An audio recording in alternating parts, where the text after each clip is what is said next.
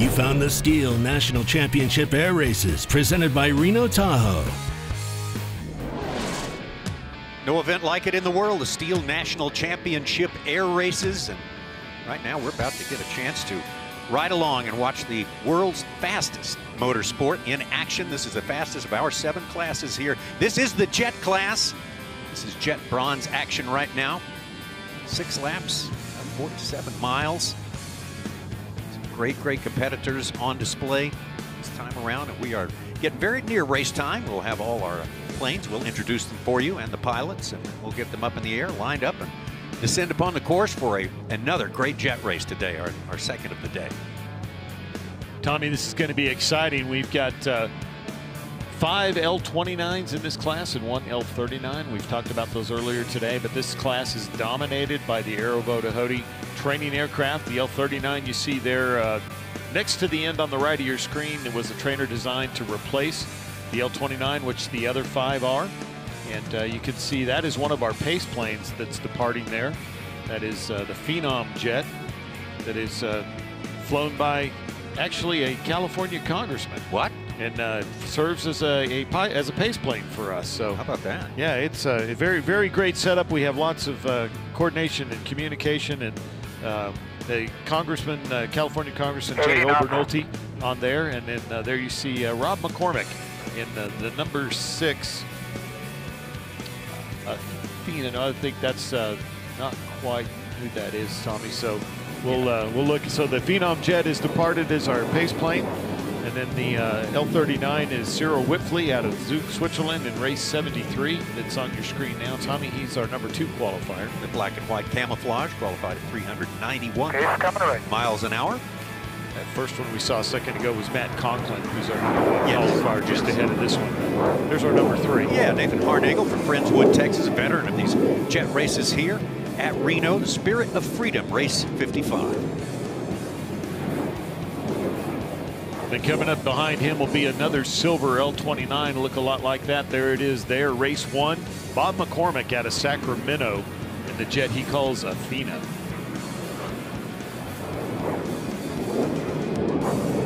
And then that's, there we go, yeah. That's Vertigo, race 23. Joe Swindle.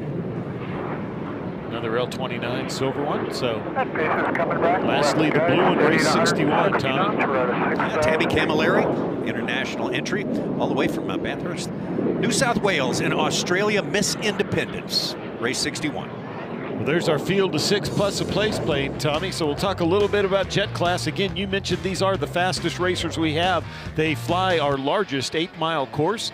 They're going to fly 6 laps, speeds up near 500 miles an hour in the A class. Here in the bronze, we're going to be closer to 400, maybe just a little under 400 miles an hour at these aircraft. They're going to take off that you just saw. They're going to form up on that pace plane. They're going to circle behind Mount Peavine here behind us, and then line abreast and head back down the chute and head into our course that we see on the screen here now, Tommy. That is our largest 8-mile course. You can see the pylons popping in there, and as we get close to the start, the aircraft form up line abreast on the pace plane, as you see here on the screen. Pace plane in red, the other aircraft are wingtip to wingtip. They have to stay in those lanes straight ahead till they get to the guide pylon. Now they can accelerate out ahead of each other, but they can't turn in front of each other until they get to that guide pylon. And now here we get another great look at the Microsoft Flight Simulator for the Reno Air Races expansion pack. Courtesy of that, you see the virtual lap up there in the corner. What a great look here from race 8 with the third-person view of what it looks like to fly a jet at 500 knots, 500 miles an hour, right around 50 feet over the desert, Tommy. A look inside of one of our jet racers at a previous race here to give you an idea of how fast the sand and the rocks and the sagebrush flies by your face as you're 50 feet off the deck out there going speeds approaching 500 miles an hour. And we see the class dominated by these L29s and L39s. You know, these in the Cold War, in the Warsaw Pact, they were in need of an entry jet level trainer, and that's where the L29 came from. And then eventually in the 60s, the Czech based company, Reno-Tahoe, produced the L39 to replace the L29. These are somewhat readily available on the free market now, and that's where a lot of these racers have it. And you see so many of them civilian owned and race, just like you see on the screen here at 50 feet over the desert here in Reno. Here we go, Tommy. They're formed up and they're coming at us from over our right shoulders here. They're coming down the slot. We talked earlier about they got to stay in the lane until they get to the guide pylon, and here they come. Race is on. The pace plane is pulled up. We have jet racing in Reno, Tommy. Again, this is bronze class racing. Matt Conklin, the #1 qualifier, starting position #1, out in front as we watch it right now, early on. He had the pole position because of that qualifying, as you said, Tommy, and there he is, right up front, moving on the way around the course, and you see the L39 of Cyril Whitfley out of Switzerland right there in second. He's beginning, looks like he's trying to track him down. Looks like Cyril's getting some speed built up as he descends down out of the foothills into the north end of the Lemon Valley, and now they're making that left turn coming around pylon #6, headed southbound in the Valley of Speed, and the Jets truly do bring the speed to the Valley of Speed here in Reno, Tommy.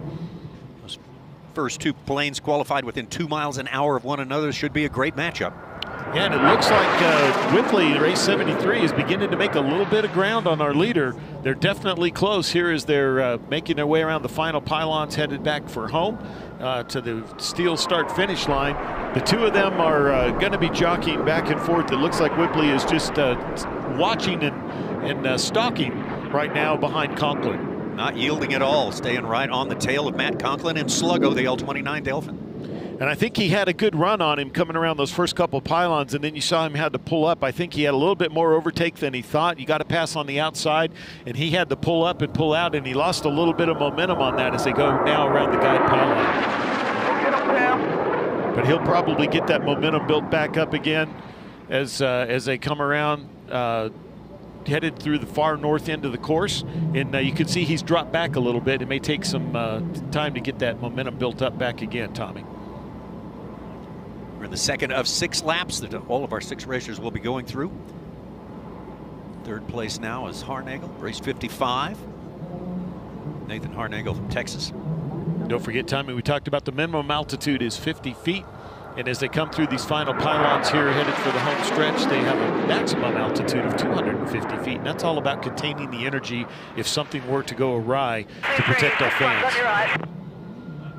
There you can hear some of our race radio communication where the pilots are talking to each other, telling each other, I'm coming around on your right or above you or whatever, and you'll hear that off and on throughout the race as we get to listen into the fantastic communication going on. There's 1 and 2. Whitley considerably higher right now than Matt Conklin. Yeah, I think one of the strategies I've seen him do the last couple laps, Tommy, is he comes up high on that far east end of the course, and then he's trying to trade that altitude for energy as he descends over the home pylon and then continues to descend into the north end of the Lemon Valley as he goes around the far north pylons of 4, 5, and 6. And he's trying to convert that energy to speed. Has not yet successfully done that. It's been about that same margin for the majority of the race so far. He just can't make any significant headway into Matt Conklin's line there. Yeah, Conklin and Sluggo did qualify at 2 miles an hour faster and seems to be holding that here pretty steady. But now as they're going down the Valley of Speed, the angle's a little deceptive. It looks like he might be closer than he really is, but he did gain a little bit of ground on those last few turns. What a great shot right there as they make the turn back to the STIHL home pylon start-finish area.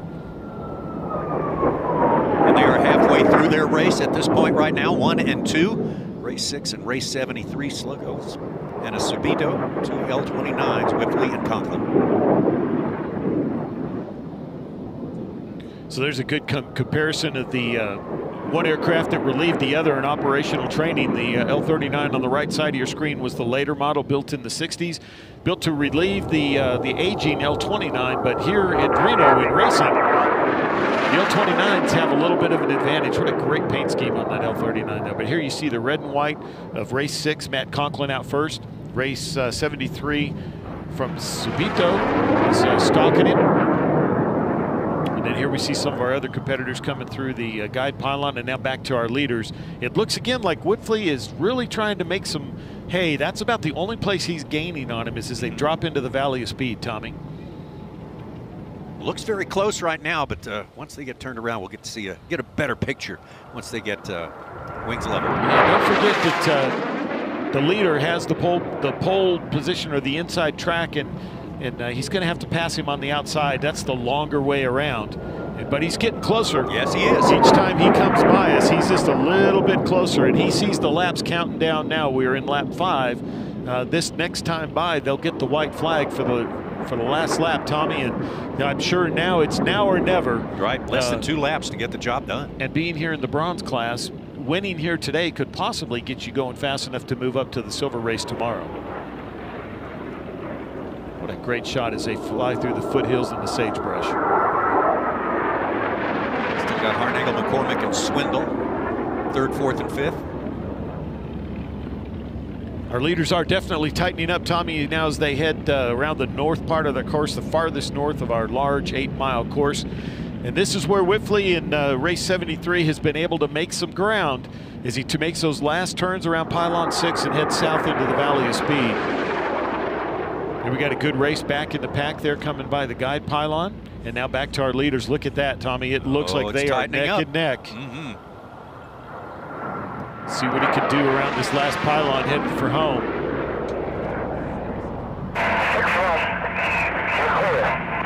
White flag, white flag. There you hear the white flag, Tommy. They are neck and neck. We'll see if Whiffley in race 73 can make some final moves on this last lap. It has been a cat and mouse game with these two all the way around this afternoon, and it looks like some of that momentum might have slowed just a little bit there on the far eastern part of the course as they head back into the foothills. Yeah, he had it very, very tight there as they passed the STIHL start-finish pylon just moments ago. But this is the last lap. And if Whiffley's got anything left, any sort of ploy that he could take, this is the time to put it into action.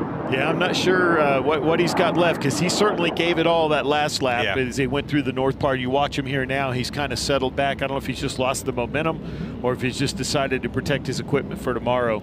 But definitely seems to be kind of pacing the leader now, Matt Conklin, in race 6. Now Conklin gives him a little bit of an edge there. Did you see that? Conklin kind of flew up high as he came around pylon number 6. But Conklin may be trying to just trade some altitude for speed just to hold him off. But here comes race 73. Whiffley's making one more run at it. One last turn, Tommy. Oh boy. Here they come. One more pylon. This is pylon number 9. They're coming around right there. They're going to roll wings level. Checkered flag. There we are, Tommy, of unofficial 1 and 2. Matt Conklin, Boise, Idaho, race number 6, your unofficial winner right there. And there we see race 61, Tammy Camilleri in that shot. And then now we're back to coming across, I believe that's Vertigo. Swindell. Harnagel and McCormick have finished at this point. Here comes Camilleri. There comes Camilleri. Race 61, finishing 5th. And then behind her in 6th. That's race 23. That's Swindell, I believe. Yeah, Vertigo. Yeah, sorry about that. Got those two mixed up coming around the corner, but that's because they're going so fast, so low, Tommy. That's the fastest motorsport in the world. That's right. Let's look back at our start. We get to see from the beginning we had a 2-aircraft race up front, and there you see Whiffley and Conklin. Conklin had the pole position. He held that, and like is often the case with closed course pylon racing, to pass them, you got to go on the outside. So the shortest, quicker route is obviously that place to be on the inside. And that's what Matt Conklin enjoyed. And now he didn't really make any mistakes all day to give Whiffley any chance to get by. Absolutely. That's sometimes what all the competitors behind the starting position number 1 are hoping for. Just get a little window open. He did not leave any window open for them. Yeah, he never did. Flew a very tight, very consistent race, which is what it takes to do that. And then the whole day, Cyril Whiffley in race 73 in Subito was just stalking him all the way around, and it got close a couple times, but those aircraft are both very evenly matched. They qualified within a couple knots of each other, and we saw that play out throughout the entire race. And here they are on the white flag lap. We're going to watch this one last lap where he tries one last time, especially up north there, to make his way around and make one last run at him, but he just didn't have the momentum. Here you see him coming by our pylon cam as they go by pylons 8 and 9 back to home. And here's the finish, Tommy. There we go. That was the checkered flag and the winner. Matt Conklin, this is Sluggo. Owner is Joe Gano, Vipers of Delaware. and we just had a really nice ride. Came out here first time rookie, learned everything I knew about racing this course on Microsoft Flight Simulator, so good stuff. This is the first time I've been here.